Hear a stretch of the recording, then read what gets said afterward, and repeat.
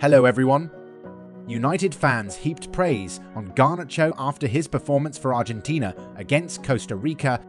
Alejandro Garnacho was handed his first start for Argentina by manager Lionel Scaloni against Costa Rica last night. His performance for Argentina in the game was outstanding. Statistics showed that Garnaccho had 2 shots on target and came close to scoring with one of his 2 shots at goal. A brilliant teamwork from a corner kick by Angel Di Maria set up Alejandro Garnacho towards Costa Rica's goal, but his shot was weak and was saved by Keylor Navas of Costa Rica. The 19-year-old played on the left and lasted 70 minutes as the world champions came from a goal behind to win.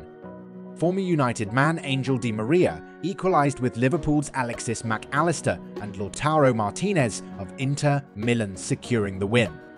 Manager Lionel Scaloni was pleased with Garnacho's display against tough opposition. It sounds like Garnacho enjoyed a solid full debut for Argentina despite coming up against robust opponents who marked him tightly. It's easy to forget the winger is just 19 and expectations of his performances have already risen massively due to his excellent recent form. Besides, Garnacho's stats from the game make for even prettier reading.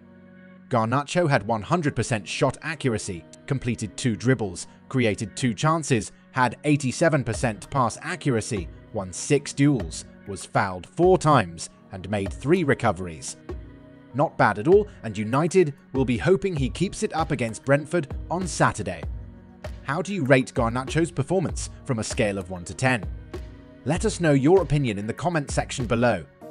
Please don't forget to like, comment, share, and subscribe to my YouTube channel for more Manchester United news and updates. Thanks for watching.